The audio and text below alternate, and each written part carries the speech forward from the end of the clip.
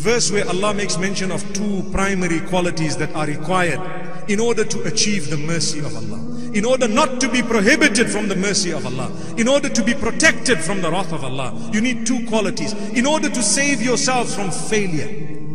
What are these two qualities? So many places in the Quran, such as verse number 5 of Surah Ibrahim, Allah says, indeed, these are signs for who? For those who have two qualities in them, sabr and shukr.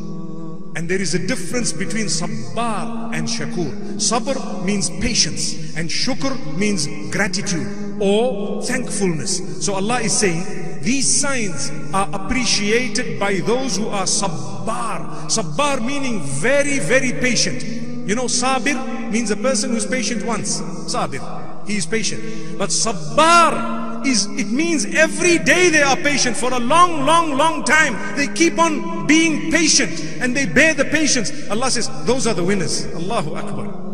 Imagine, it means you have calamity, another problem, another problem. It's like the mountains just keep on building, and you're patient. Allahu Akbar. Allah says, sabbar. And shakur, a person who thanks Allah subhanahu wa ta'ala, a person who is always grateful. My brothers and sisters, no matter what difficulties you are going through on earth, concentrate on the positives. Thank Allah subhanahu wa ta'ala for what He has bestowed upon you. Start counting your gifts and you will realize they are innumerable. May Allah subhanahu wa ta'ala grant us all goodness. Wa sallallahu wa sallama wa baraka ala nabiyyina Muhammad. Subhanallah wa bihamdih. Subhanakallahumma bihamdika nashhadu an la ilaha illa anta nastaghfiruka wa natubu ilayk.